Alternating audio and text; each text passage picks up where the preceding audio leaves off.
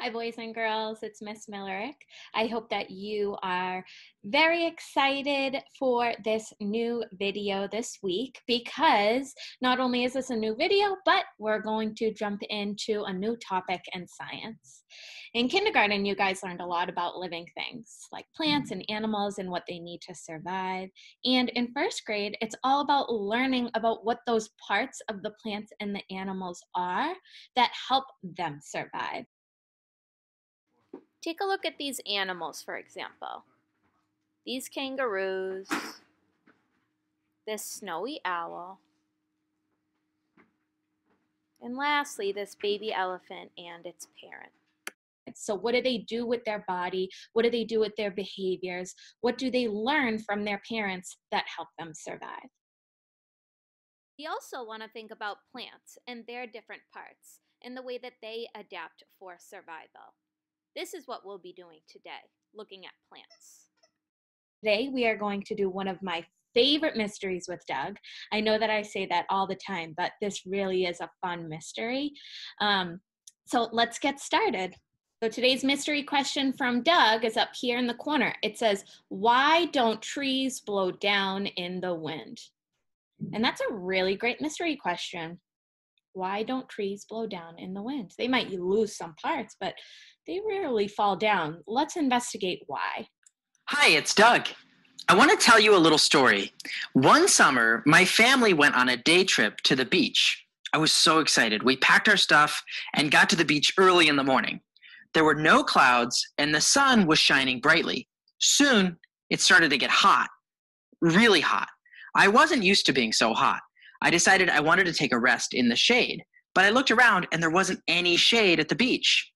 Now, back at home, there were plenty of trees in our neighborhood that made lots of shade, so I could always cool down in the shade if I got hot. But at the beach, there weren't any trees at all. How could I get in the shade with no trees? I knew. I could create my own shade with an umbrella. My dad had one in the car, so I set up our umbrella by sticking it in the sand and opening the top wide. It created a big shady spot. But now I noticed there was a problem. It was getting pretty windy at the beach. Sure enough, a gust of wind blew my umbrella away. I ran after the umbrella and put it back in the sand. Shade. But then another gust of wind blew it away, and I realized that wind and umbrellas don't go very well together. One day, there was a lot of wind at a beach, and someone got a video of it. This is pretty funny. Check this out. Wow, the wind must be really strong. Look at all those umbrellas going. I bet it took a long time to find all the umbrellas that blew away and bring them all back. But now notice something here. Not everything is blowing away, is it? Like this beach chair, and this garbage can, and even this umbrella that wasn't open, it's lying on the ground. Watch, they don't blow away. Why do you think that the open umbrellas blow away, but the other things on the beach don't?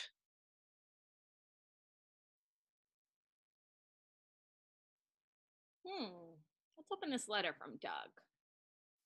Why do you think the umbrellas blew away, but the other things on the beach did not? That's a really good question. All the open umbrellas were flowing down the beach with the wind, but the other objects were not. Why don't you guys stop and you can turn and talk with someone, or you can just make a prediction out loud. Then press play. My umbrella was great for creating shade, a nice cool spot that I could lay down in. But on a windy day, it might blow away. I thought again about the shady trees at home. Many trees are shaped kind of like umbrellas. They have skinny trunks on the bottom, just like an umbrella has a skinny pole. Trees also have lots of leaves spreading out on top, just like an umbrella has fabric spreading out on top. Both give lots of shade. But on a windy day, trees don't fall over like an umbrella does. Sure, trees can fall over, but that's pretty rare. A breeze that knocks down an umbrella isn't going to knock a tree over. Why is that? Why do you think trees don't get blown down by the wind? Why do you think trees don't get blown down by the wind, but umbrellas do? So think about what you just predicted before a moment ago. Why are the umbrellas falling all over the place and blowing down. But why don't trees if they're shaped very similarly? Doug says, to help us figure it out, let's pretend to be trees blowing in the wind. Maybe that'll give us some ideas. Go to the next slide to begin. Stand up and find a spot where you have space to move. Stand tall as you can. Your body is the tree's trunk. Then, spread your legs like the roots of a tree. Great job. Put your arms up. Your arms are branches. Your hands and fingers are leaves. There's no wind yet, so don't move. Okay, go to the next slide. Grounded down, arms reaching up high. Let's see what's next. Now it's time to be a tree in the wind. Here comes the wind. Bend your branches and trunk. Wave your leaves in the wind. Oh, now the wind blows you this way. Oh, and now the wind blows you the other way again. Those are some high winds. Great job. Now we're done being trees. Everyone can take a seat. Discuss. Do you have any ideas about why trees don't blow down in the wind? Then it says, think about leaves, branches, and the trunk. So again, you can turn and talk with someone, or you can just shout your ideas out. Maybe you write it down on a piece of paper. What are your ideas? Why trees don't blow down in the wind? Does it have to do with any of their structural parts? There's one more thing we can do to help us figure out why trees don't blow down in the wind, but umbrellas do. We can compare trees with umbrellas. I mean, we can look at them side by side. So let's compare their different parts. An umbrella's pole is stiff and straight. What do you notice about trees that's different?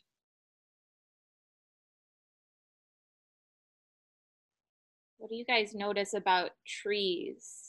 Their trunk. Their trunk is just like an umbrella's pole, right? They're very similar in parts.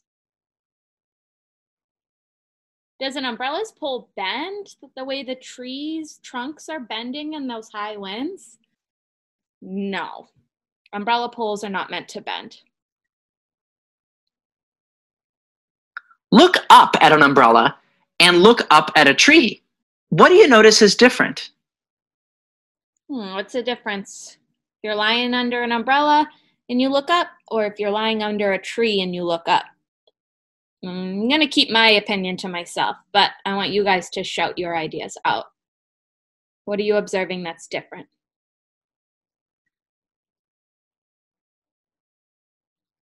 Look at the bottom of a beach umbrella and look at the bottom of a tree. What do you notice is different?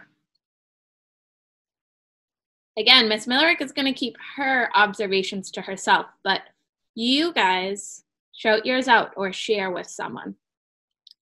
What do you notice is different about the bottom part of an umbrella and the bottom part of a tree?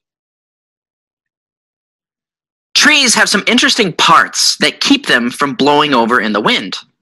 Why don't trees blow over in the wind? Well, you might have noticed their roots. Like if we could remove all the dirt from around a tree and see the view of its roots looking sideways, it would look like this. The roots are one of a tree's parts or structures. The roots of a tree go deep in the soil and they spread out. They help hold the tree in place. Those umbrellas we saw earlier, they don't have anything like roots. In fact, there was nothing to hold these beach umbrellas down. They were just stuck into the sand. What other parts of a tree help keep it from blowing down in the wind? Well, here's one other thing to notice. Look at the way the tree's leaves move when the wind blows. Trees' leaves can wave around one by one in the wind, rather than catching all the wind at once, the way an umbrella does. If trees had one giant leaf instead, maybe they would blow down in the wind. Okay, so there's the roots, which help trees not fall down in the wind, and there's the way the leaves can all wave around one by one. What other parts of a tree might help it from blowing down in the wind? Well, here's one last thing that I noticed. Look at the tree's trunk and branches when the wind is blowing. Do you notice this? The branches bend, but they don't break. When the wind blows an umbrella's pole, the pole doesn't bend at all. It's stiff and straight. So that's one more part that trees have that helps them to not blow down. Bendy trunks and bendy branches. Roots, leaves, and branches are structures that keep trees from being blown down. It's like these structures give trees a superpower, the ability to stay up even when the wind blows strongly. This also makes them super at making shade for people when it's windy outside. So, could we design an umbrella to be more like a tree so that it doesn't blow down in the wind? What ideas do trees give you? So trees have superpowers. Their structural parts help them so that they can withstand all types of weather and other elements of life. What we're going to do is pause this mystery. It's not over. This is going to take us 2 weeks, okay? So we're stopping here. I want you to keep all that information that you learned today up there in your brain because we will use it next week, and we are going to be building next week too. This week's follow-up activity is going to be all about those superpowers that trees have, how they help them survive. And lastly, you are going to have an observation piece to do as well. It'll all be explained in the document, okay? Make sure that you do the observation piece because it will help you with your part next week when you begin to build. I know this is a lot of different information, but don't worry, it'll make more sense next time we meet. All right? Bye, guys.